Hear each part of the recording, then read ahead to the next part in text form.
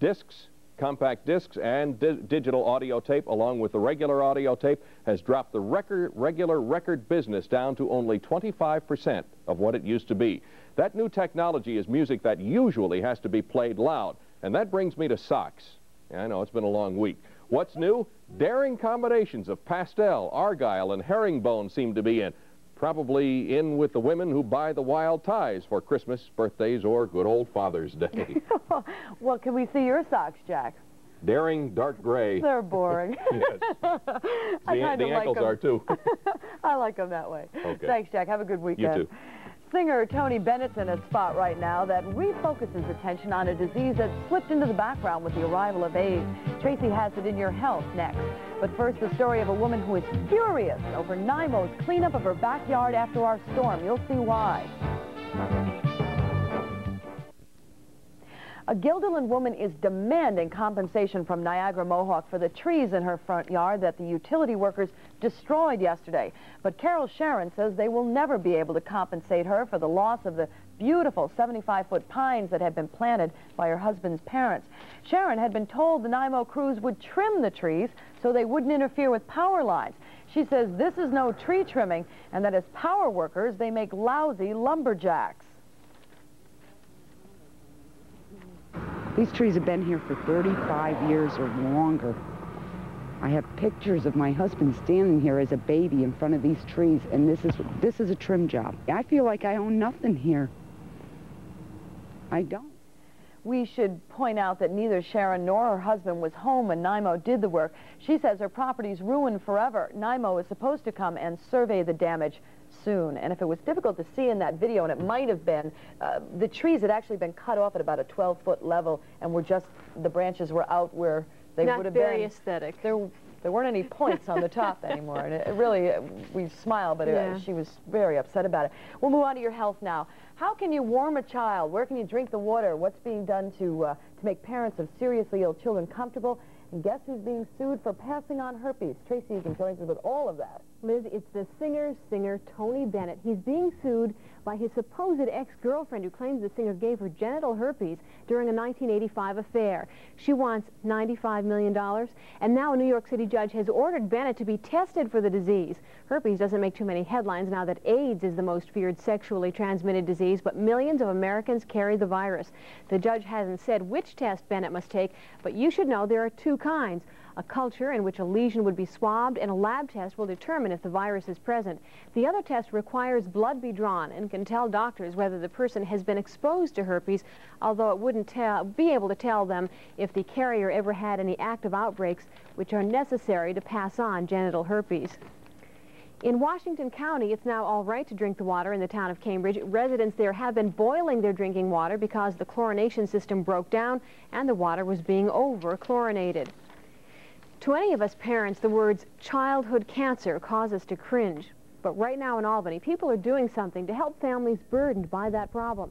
They're at the Ronald McDonald House in Albany at a fundraiser reception. The money will go towards expanding the house at 139 South Lake Avenue to 137 South Lake Avenue. And that means if you ever need to be close to a child receiving cancer treatment at an Albany hospital, there will be 17 bedrooms ready to put you up. And it seems that a lot of you are finding time to make sure that some local children stay warm this winter. Dry cleaners taking part in WRGB's Coats for Kids campaign tell us you have donated many outgrown but still good jackets for kids who otherwise might not get a new one this year. Dry cleaners have already cleaned many coats and sent them to local distribution centers. By the way, any dry cleaner that was not contacted by the Coats for Kids effort but would like to take part can call Channel 6 during business hours and we'll tell you how you can help out. And there are 2 weeks left to donate coats, and adult-size coats are also needed because they can be worn, of course, by teenagers. So adults can clean out their closets, too. It's a good idea. Do it this weekend. Right. Thanks, Tracy. Well, when we come back, meteorologist John Cessarich will give us his final fall foliage report and then a lesson on how to rake up those leaves. Oh, God. I'll show you how to rake them. My wife will show me this weekend, I'm sure. I'll be back with the forecast in just a minute. You can kind of tell the leaves are getting ready to leave us, if you don't mind my saying so. How are they going to be this weekend? Yeah, they're all over the yard, everywhere, all over the Capital District. Well, Liz, it's past peak into the Capital District, but if you want to go down south, lower Hudson Valley, New York City, Long Island, they're getting close to peak colors. That's head south this weekend, and you'll see some pretty nice colors also still out in western New York. Weather spotters look like this.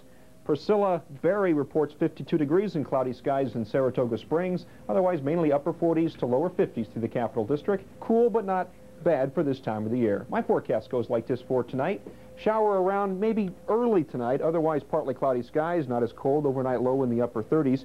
For tomorrow, as we go into another weekend, looks like a great day on Saturday to rake leaves. 60 degrees, a mixture of clouds and sunshine. It gives me shivers just to think about raking leaves. South winds at 5 to 10 miles per hour. For tomorrow night, showers likely, especially after midnight. Overnight low of 44. Sunset will be at 5:59.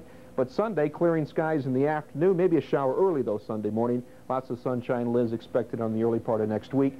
So as long as the showers arrive Saturday night, Saturday during the day, and Sunday during the day, look pretty good. And you can rake those leaves. Oh, gosh. All right. Thanks, John.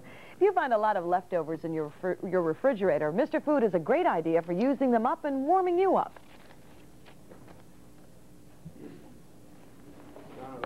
I'm always asked, what do I do with those extra little bits in the vegetable bin?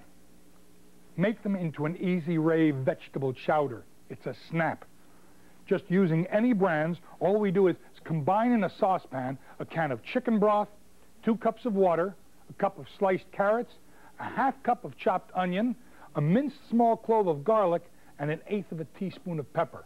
Bring it to a boil, put it on medium heat, cover it, let it cook for 10 minutes. Then we put in 2 cups of vegetables, green beans, broccoli, cauliflower, whatever, or a combination of them is fine.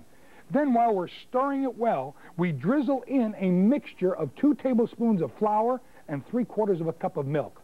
Let it cook about another 10 minutes, and it gets creamy, thick, and bubbly, like chowder's supposed to be, with choices all the way from start to finish, like putting in more onion if you want, or using a powder base for the broth, or more vegetables. Not only fresh ones either, they can be frozen or left over from dinner from the other night. Already cooked. It all works. Makes no difference.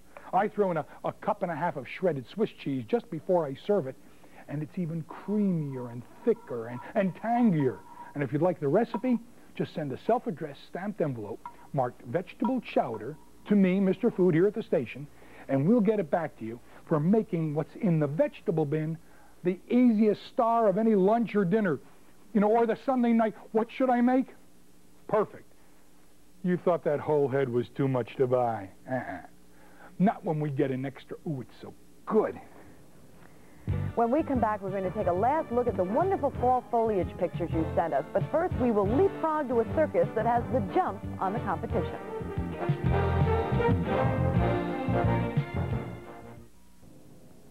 And now a riveting story from the world of the circus tent. This may truly be the greatest show on earth. There's more to fairs than games and Ferris wheels. At the Alabama State Fair this year, there's a real star. He's green, he's slimy, he's ugly. Welcome to the Croker College Fantastic Frog Frolics and Frog Fashion Review. Let's just call it the Frog Follies. There is more than one star in this show, but they all look, if not dress alike, and they're full of hypnotizing froggy feats.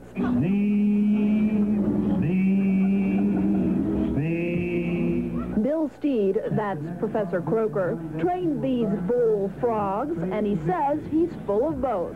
For 20 years, I was in the mind motivation business for people. And so I went up to Calaveras County and watched the frog jumping contest one year, and I noticed a lot of the frogs didn't jump very well, and so I thought I'd motivate people. Why not motivate frogs? Motivate them he does. Some even take the jump and become celebrities. Ben Campbell.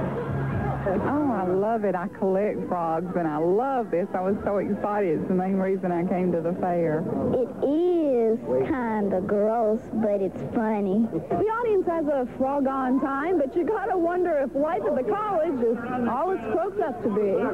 1, 2, 3. After all, wouldn't you rather be sitting on a lily pad? This is Mary Ann Matthews reporting. I just love those little guys. We're going to take a look now at the stories that led this news hour. A 16-year-old high school dropout from Greenport was charged today with second-degree murder in a case that authorities first thought was just a traffic accident. 46-year-old Richard Bashford was killed last month when he was hit by a car while walking on Route 9 in the Columbia County town of Stockport.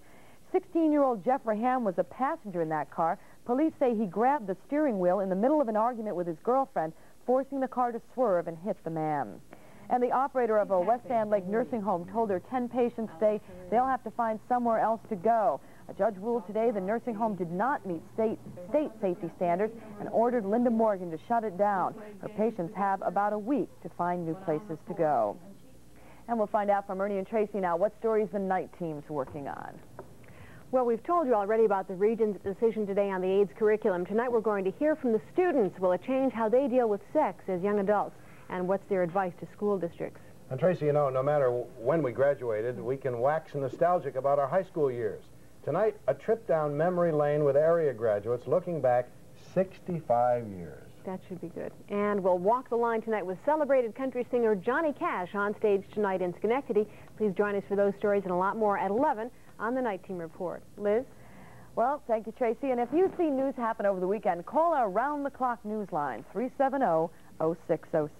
That's our news this Friday and this week. Thanks for joining us. We leave you tonight with a special fall foliage scrapbook, a final look at those beautiful fall scenes shot by you, our viewers, and sent to John Cessarich to use in his weather report. We thank you all. We wish goodbye to the autumn leaves. Have a good weekend. See you on Monday.